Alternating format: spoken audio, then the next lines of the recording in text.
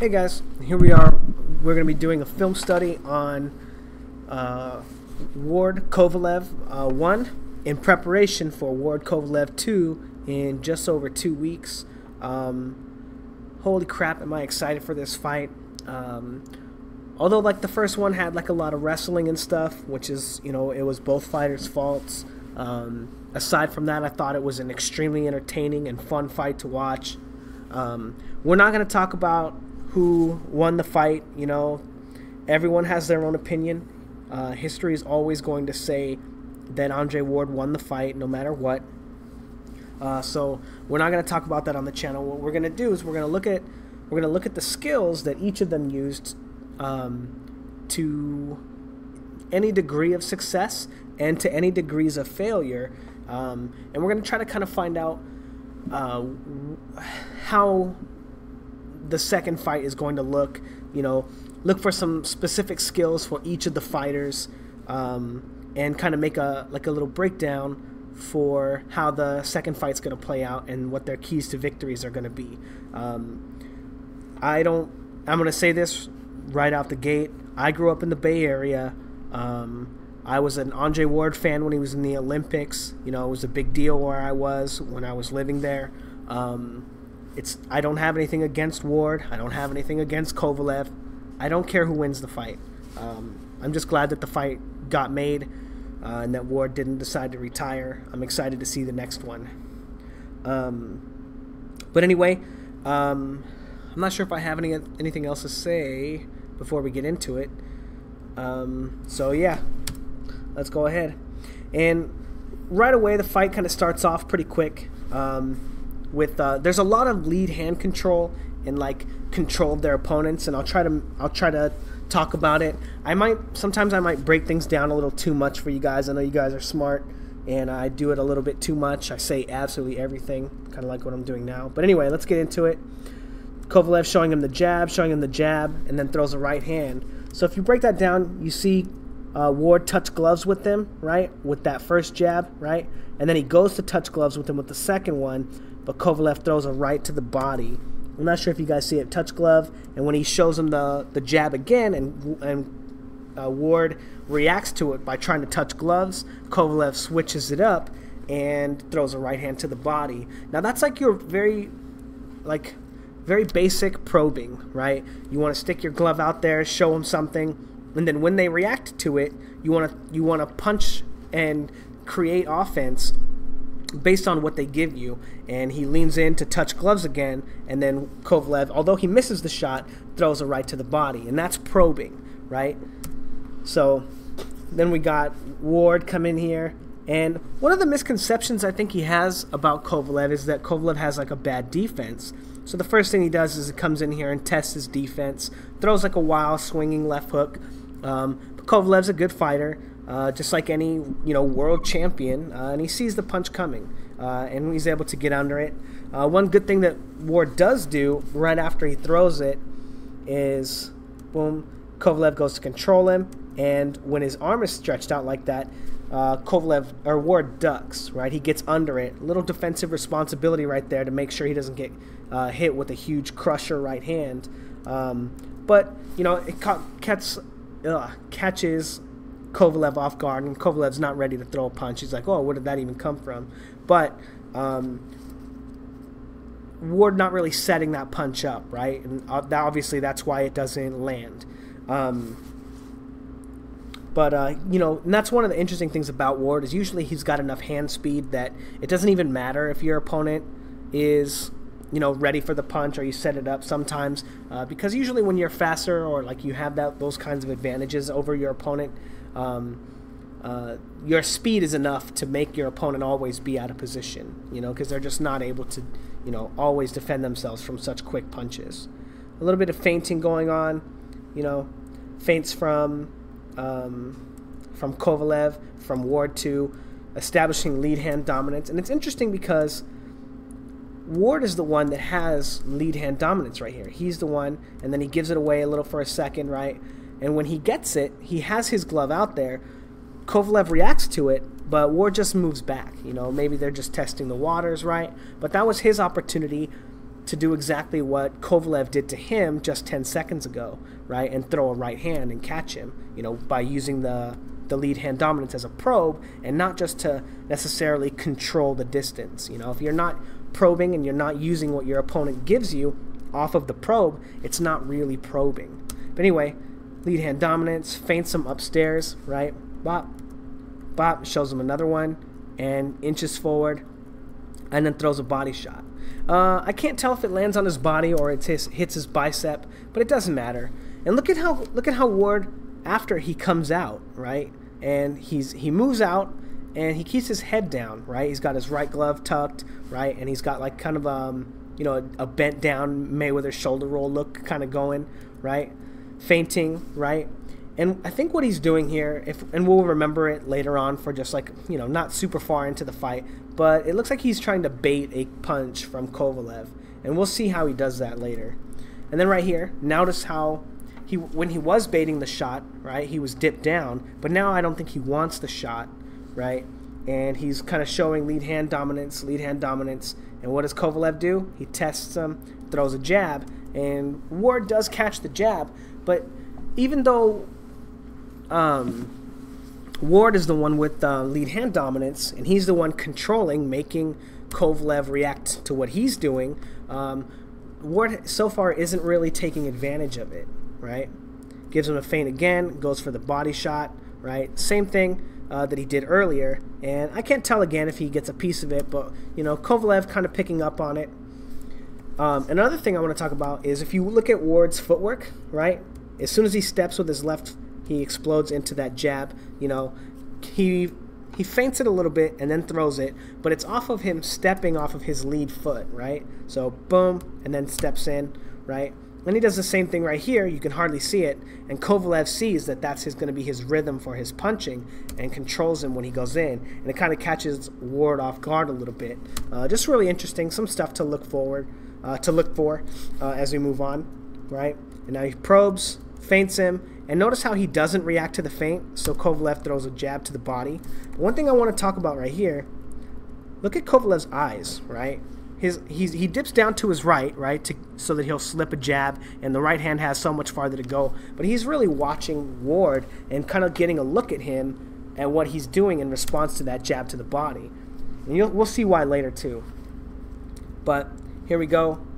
Whoops, sorry. Feinting, Ward feinting, and look at how he's kind of dipping down again, right? He's showing him the lead hand dominance, but he's not erect, right? He's not standing straight up like he was before. Shows him the lead hand dominance and gets Kovalev to punch with him and immediately ducks down and tries to get under his jab, right? And what winds up happening, right? Kovalev controls his head, right? He tries to throw the right hand, but he's not able to control his head.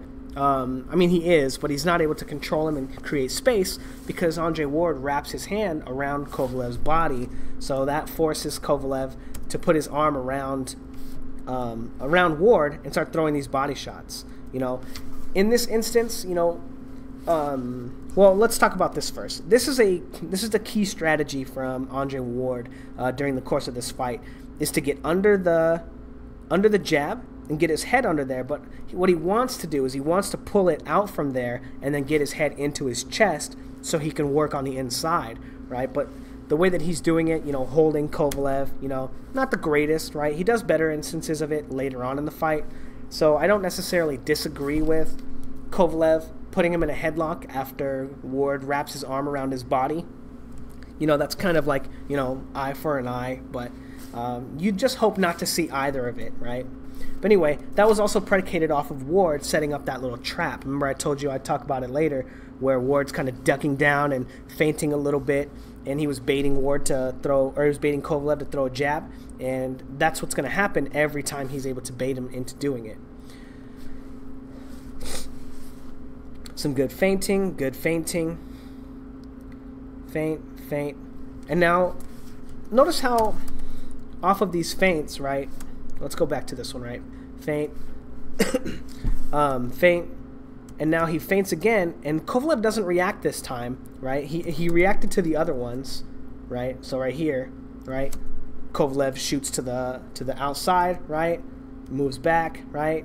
goes to his high guard, right active guard, boom, boom. And then he doesn't, as soon as he stops reacting to the feints, right, it winds up being more like probing, right? As soon as he stops, that's when it's safe to punch, because he knows that, because Kovalev in his mind, he knows he's trying to set up a different punch. But as soon as he stops respecting the feint, that allows him to just throw the jab. And that's exactly what happens there. Now, again, right after he throws the jab, because he's still on that feint plan, right, Kovalev in his mind is still on there, it allows Ward to throw another jab.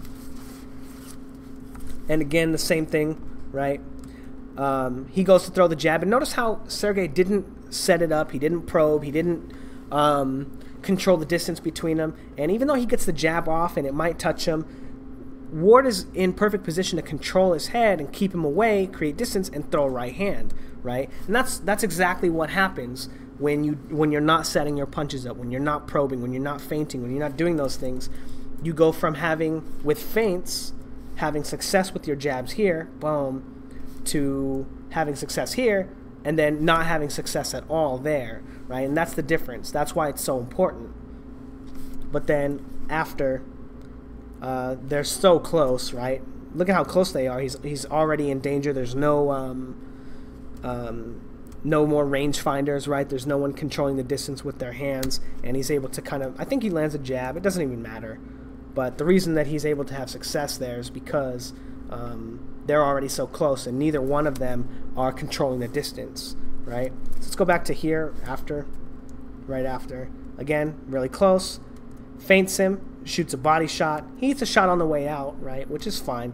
But, you know, you'd hope a little bit more defensive responsibility, controlling him or whatever. But, you know, it's going to happen sometimes. Comes in. Boom. And what happens? Neither one of them are really setting their punch up. And that's why they both get hit, right? But Ward explodes out of his guard. And I think, you know, Kovalev was timing him and catches him with his own good shot too. But really good stuff from Kovalev there. And then right after, boom, catches him, shows him a jab. Ward reacts to it. He has to respect it. Feints with the right hand, gets Ward to react to that one too, and then sneaks that left hand in there. And it's kind of a jab, but it's more like a cross. You know, Kovalev gets a lot of power into it. I think that the first one might have been a cross too, the first one that kind of stunned Ward.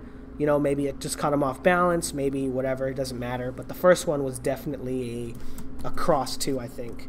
But right after, what does Ward do? He gets underneath the jab, just like I said earlier. It's part of his game plan for trying to work on the inside or whatever. Gets under his jab and gets his head to his right side, or his left side, and wraps his arms around him. And now, I don't have a problem with these punches right here, right? Because Ward's the one that's holding. You know, Kovalev hasn't put him into a headlock yet. Now he does, right? But Ward's not letting go of his body, and that's why it kind of looks like Kovalev is not taking him out of the headlock, right? But that clinch being initiated by Ward, understandably, you know, he just got kind of rocked and then put out of position. And now, right after that, right, we're talking about probing and the difference, the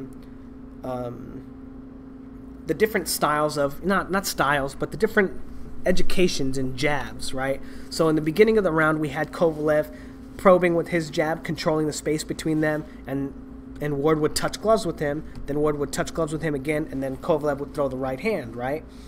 But when they wouldn't react to either's lead hand dominance and probing, then it was safe for them, both of them, to throw a jab, right? To catch the other with the jab.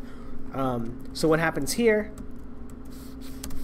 Ward sticks out his glove, you know, probe, right? Probe again, and then he immediately launches a right hand, right? Rather than sticking to the probing style of throwing a jab, he throws a punch as Kovalev is in exact position to defend it, right? He doesn't actually get Ward to move out of position to allow him to land that right hand. And that's why you probe with your jab and then you throw the same punch, right? Because your opponent is expecting the other punch. That's why they're waiting for it. And in this case, you know, Ward doesn't use the information that he's getting from Kovalev, that Kovalev's not going to react to the feint, and waits for the right hand. And that's why he's not able to land that one. Anyway, then Ward goes into some head control, holding his head down, tries to rake him with an uppercut. I don't agree with that. I don't think he should be holding his head down, but it was very smart of him to hold his head down here, but he should not be punching when he does it. Anyway, probing, right? So again, Ward ducking down, showing him the jabs, right? And again, I think he's trying to bait Kovalev into throwing a jab right there, a jab to the head, so he can slide under his guard. But what does Kovalev do? Nothing. He's just, you know, shooing him the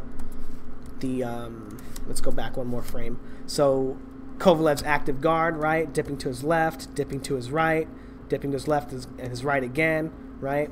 And then because he's not reacting to any of these, you know, these looks that he's giving him, he kind of just throws a punch.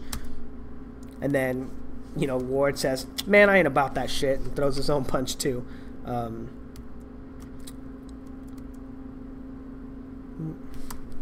And then again, right, what I said earlier. And I want to talk about this real quick, this jab. It sucks that the framing here isn't, it like cuts right as Kovalev throws this punch. But Kovalev hops in with this jab, and notice how he doesn't commit to this jab, right? He just throws it out, and then he stays in position to punch, right? And that's him probing. I think what he's doing right there is trying to get Ward to counter with him, as you saw just a second ago when he did throw the jab, right? Boom. And then immediately Ward answers back, right? So what does he do? He gives him a probe, waits for the answer back, and then trying to see if he can set Ward up, like set a trap for him off of what Ward's telling him. But it doesn't work, right? But notice what Kovalev does right away, right? He didn't react to the feint before, right? He just moved back, so now he just jabs him again, throws a couple of jabs, right? And catches him with them. But what does he do after that? He throws the right hand, and that's the punch that Ward was expecting, and he's able to block it, even though he eats another jab. But that's why it's important, right? Because if you saw when Ward probed, and threw the right hand, Kovalev was ready for it. This time, right, Kovalev probed, didn't see any reaction from Kovalev, and then caught him with two jabs, even though when he threw the right hand, Ward was ready for it, because that's what he was waiting for in the first place, and then lands another jab. But that's why it's important, or that's why you take what your opponent's giving you, right, when they're not using it. You get it, whatever. Anyway, after he does that, Ward tries to get under the jab, and then this is exactly where he wants to be. This is where he wants to be. And notice how, even though Kovalev has head control, because Ward's hips are so far out, he's going to be able to work, right? But Kovalev does something really smart, gets on top of him. I don't agree with him punching him right there, right? I don't agree with the punch, right? Boom. But he pushes his head out, right? And then brings his head up, right? Rather than just putting him into that Muay Thai clinch where Ward can work, right? He pushes his head out and then brings it up so that he can grab a hold of his arms, rather than just having control of the top of his head. And that stops him from taking any punches. You know, I think that he would have gotten away with that had he not punched Ward at the same time. And I agree with that. I don't think he should be punching Ward while he's holding his head down, even if it's punches to the body and not to the head. But anyway, some probing or some feinting from Ward. And what happens there? Kovalev feinting a little bit too, and he reacts to the probe, right? And this is really interesting, right? Because he's probing. Ward is the one with the control, right? And then Kovalev reacts to it and catches him with the body shot. Kovalev does have his head controlled, right? But by the jab from Ward, but Kovalev doesn't take any return fire, right? And the difference between using a probe, like, I'm not sure what Ward's thinking, right? Like, is it part of his game plan? Is he expecting a specific response from Kovalev, or like why is he controlling the space and then not moving back when he gets Kovalev to respond, right? Because he forces Kovalev out of position while he has control of him. That's his opportunity to catch him with the counter, and he's not able to. And like, that's the difference between like just controlling space with your jab and keeping your opponent like honest, right? Because they're worried about a punch, and actually probing and making them respond to the probe, and then landing up offense off of that, right? It's really subtle, and I'm not sure if I'm getting the point across, but I'll be able to show you guys later in round 2 more appropriately. Probing, and then he feints the right hand and sees how Ward is reacting, and then just goes in with the jab, right? And again, Ward slides under the jab, gets his head to the left side of his body, right? And what does Kovalev do? Puts him in a headlock, you know, so that he can't slide in and then get his head onto Kovalev's chest and then start working on the inside. Now, it's a really strange tactic because Ward doesn't have to get his head under Kovalev's arm in order to slip the jab, right? He's already slipped the jab, but it's part of his game plan to kind of close the distance by getting his head under there and then working out of it. And it's not really working for him in the course of this fight. Whoops. And then again, Ward doesn't set the punch up, throws a left hook, and then he eats a jab. And then, you know, good responsibility, defensive responsibility from Ward after he catches him with that jab and rolls under what would be the next shot. Ooh. And right here, that's exactly what Ward wants to do all night long. And this is beautiful right here. This is real inside fighting. I really like this aspect of it. Let's kind of slow it down a little bit. Now, if you notice after the referee break, I was talking before about lead hand dominance and controlling the space between each fighter, and why it's important. Because as the leading fighter, right, as the one with lead hand dominance, your opponent's reacting to what you're giving them, right? And when Ward would have lead hand dominance, Kovalev would be the one reacting to him by throwing jabs to the body, and Ward wasn't able to make anything happen out of it, right? Whereas when you're not using the lead hand dominance, the fighter coming forward has control of the space between each other and the other fighter, because they're reacting to him now. So he feints. Then after the feint, right, he rolls in, he slips inside, giving him another look, right? And it's really important because if he only used the one feint, it winds up being like wildly ineffective because Kovalev can just jab him or do whatever he does, but he winds up feinting, coming in, and then that prompts the jab from Kovalev, and he's able to get under it. Kovalev does the right thing by controlling his head, but look at where his head winds up being. It's not under his armpit like before when Ward would roll under the jab, but he gets it on his chest, and this is like the Muay Thai clinch I was saying earlier. He's able to hold him here and land a body shot here, and then a left body shot right there, and then Kovalev pushes him off. And that is beautiful inside fighting. He works his way in with a feint and then with a head roll and gets under the jab. That's some really high-level stuff right there. Even though he doesn't exactly know... Excuse me. I think this cough would go away, man. It's been a month.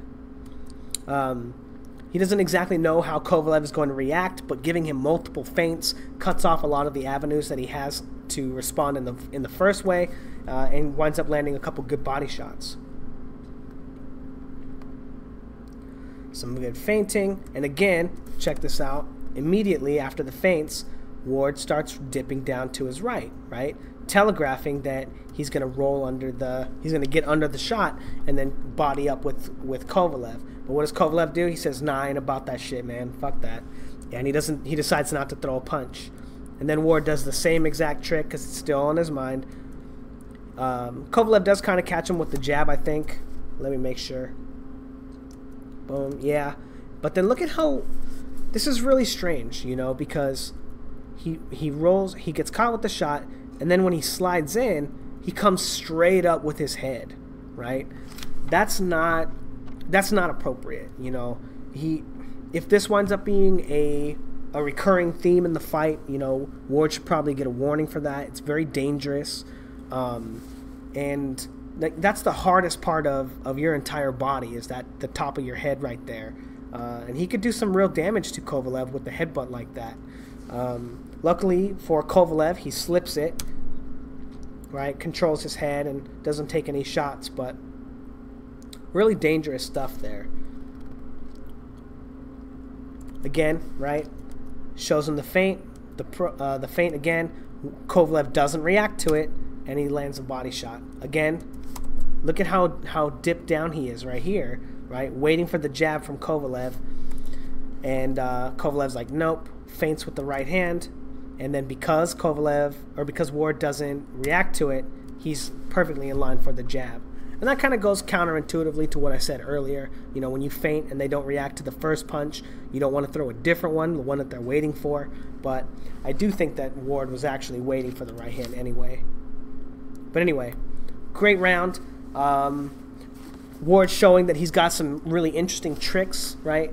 Baiting the jab when he's really close and he's ducked down, waiting for the jab so he can close the distance and fight on the inside. Really sneaky stuff. Very interesting craft from him. And Kovalev showing that he's got a great understanding of feints and probes and how he sets up his offense, and knowing, you know, when to throw one punch, when to throw another, and having a great game plan for the inside fighting of Ward. It's really interesting because do you say that Ward should not be coming in with his head like he does, putting his head onto the body of Kovalev to avoid punches? Or do you say that Kovalev should not be putting him in a headlock when he does it? You know, and the headlock is kind of predicated on Ward also wrapping his arm around Kovalev's body so Kovalev can't move away, so that he can, after he gets into that position, he can roll his head up onto his chest and land punches. You know, who do you say is at fault? You know, they're both kind of doing something. You know, even though Ward's initiating it, the last thing that happens is Kovalev has him in a headlock. It's just a weird spot to be in. But anyway, a great round. Both fighters having some pretty good success with the feinting and the probing. And just a really technical round. Really fun to watch. Anyway, like, comment, and subscribe. Let me know if I missed anything or you saw something I didn't. And let me know in the comments. Thanks, guys.